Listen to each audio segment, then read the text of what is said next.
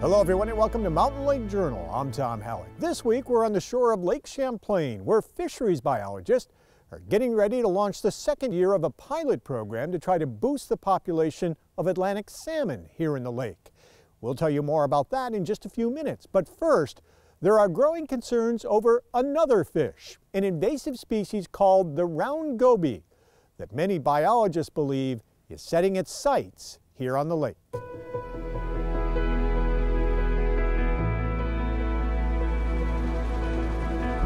The Nature Conservancy and Adirondack Council are both calling on New York State to close at least one of the locks along the Champlain Canal until a solution can be found to keep the Round Goby from traveling up the canal and into Lake Champlain. When the Nature Conservancy called me to garner support, I was like, absolutely. And I went to the Board of Supervisors and yes, we will support any way to keep it out.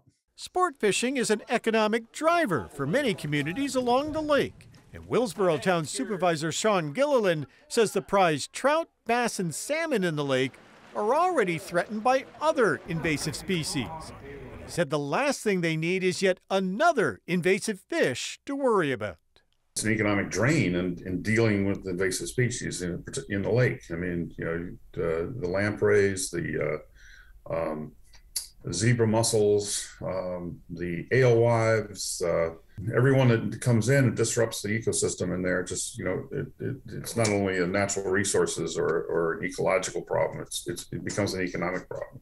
The state's Environmental Conservation Commissioner Basil Seggos told us last week the state is committed to finding a way to stop the Round Goby from reaching Lake Champlain. It is a concern. We do not want the Round Goby in Lake Champlain. It has shown itself to be a habitat disruptor where else it's been. It's disrupted the food chain and ultimately outcompeted other types of fish that are not just important for the environment, but also important for the economy. So we're taking this very seriously. Several environmental groups have called on the state and Canal Corporation to keep at least one lock closed along the canal. Boaters could still use the canal to the north and south of that lock, while the Army Corps of Engineers starts work on creating a barrier aimed at preventing the Round Goby and other invasive species from getting into the lake. For now, the DEC says it's going to do field work to try to determine if the Round Goby has indeed made it into the canal and use what it calls double draining to try to ensure that the gobies don't slip through the locks with boats. The environmental groups say it appears the state wants to keep the canal open to navigation at all cost.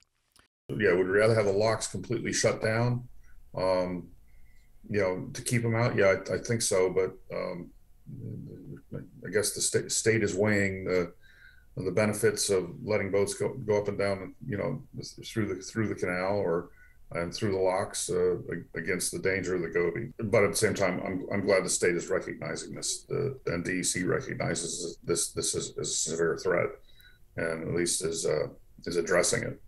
Any decision whether to keep one of the locks closed will have to be made prior to the start of the season, which begins in May.